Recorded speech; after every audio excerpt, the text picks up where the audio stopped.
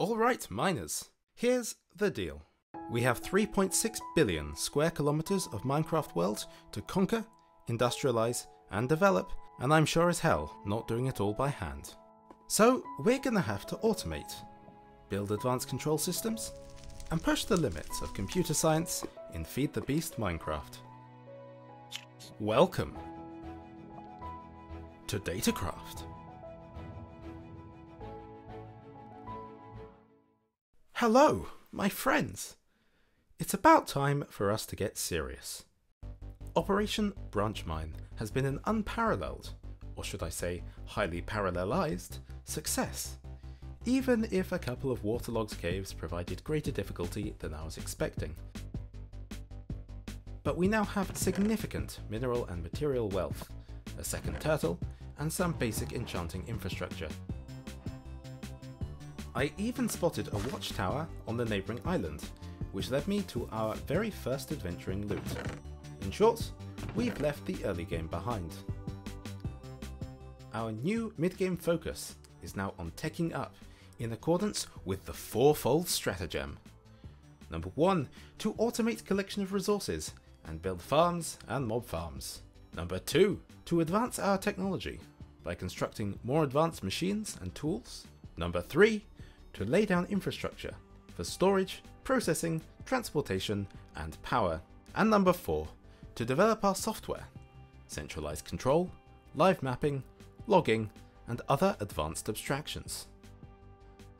Today, our focus is towards unlimited power, which for us means Mechanism's charcoal blocks, formed from 9 charcoal. These have super high energy density, perfect for turtles, and they're also renewable. So we need a huge tree farm, and it's going to be underground, and we're going to automate the whole thing. To get started on that, we need to begin by processing our mined ores. We can double the yield of most ores, including iron and gold, by grinding each ore down into 2 dust using thermal pulverizer, and then smelting each dust into an ingot using a powered furnace. We can use the same coal generator from the last chapter for the time being, and then we'll use Mechanism's logistical transporter pipes to move items around, and universal cables to wire up power to each of our machines. Finally, we'll add an energy cube to act as a power bank, and hey presto, grinder on the left, furnace in the middle, and the old metallurgic infuser on the right. Inputs in the top chests, and outputs from the bottom. We also got a sword enchanted with Ender Disruption, which prevents Endermen from teleporting away. This is important because Ender Pearls are useful for all kinds of things in these mods, chief among them chunk loaders. In theory, one of these things will cover our entire island and keep the chunks loaded even when we're offline. This is especially good for turtles, because their software crashes when their chunk unloads and they can't resume back up again. Our living space is also due some small amount of organisation, so let's give that a try. And done! Our mineshaft now has a ceiling. It's no X-Lite 9000, but it'll get the job done. Items have been categorised over on the left here, and machines have been moved over on the right. All the old ones you've come to expect, as well as a new induction smelter. In addition, Ada Island is absolutely plastered with torches now. Now also, after some experimentation, the Chicken Chunks chunk loader doesn't actually appear to do anything with the current server setup that I have here. Total waste of an ender pearl, unfortunately. I did manage to acquire a chunk loader, or I did manage to acquire another ender pearl, so now we're using these basic chunk loaders instead from the chunk loaders mod, and they do appear to actually work. When I log out, the trees do grow and the turtles don't crash, which is fantastic. Unfortunately, they only load 3x3 chunks.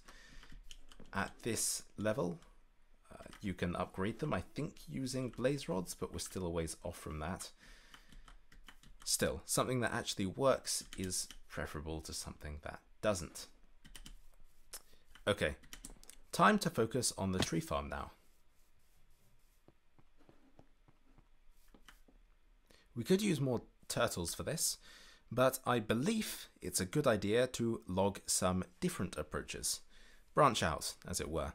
So I think we're going to use the create mod for this one. But the create mod is going to require some processing steps that are a little bit more manual than we're maybe used to. First off, we're going to need some andesite. Andesite, you say? But it's one of the most common types of stone in the world. Well, not round these parts, sir. You see, we have the quark mod installed, which means different alternate stone types in different biomes. Our home is a plains biome, which means we get marble here. To find andesite, we need a forest biome, or dark forest, or birch forest, any forest, really. And that'll require a bit of an expedition. After some searching far and wide across the seas, I found a small vein in a cave, and then a much larger vein on the side of a mountain. In the process, I found some weird chunk borders, which seems to indicate a world's gen discontinuity, probably when I updated a mod. Still, that means at least we get some interesting terrain features to build around, so I'm down with it. I did a bit more exploring to try and find a swamp, because we're going to need some slime balls, but I came up short there and returned home. However, it looks like we can get slime balls from magma cream, which we can get from magma blocks. So that is probably the way forward. Finally, we can put our andesite to use.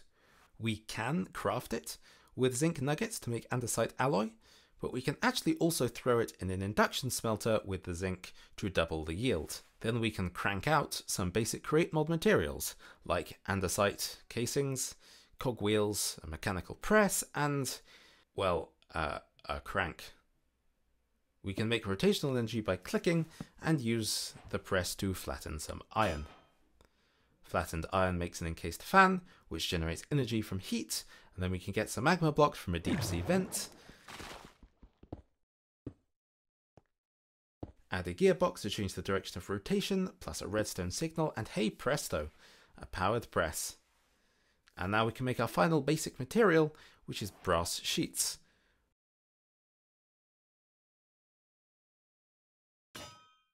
Which make brass casings, which makes adjustable crates, which is basically going to be the storage for our create tree cutting and planting machine.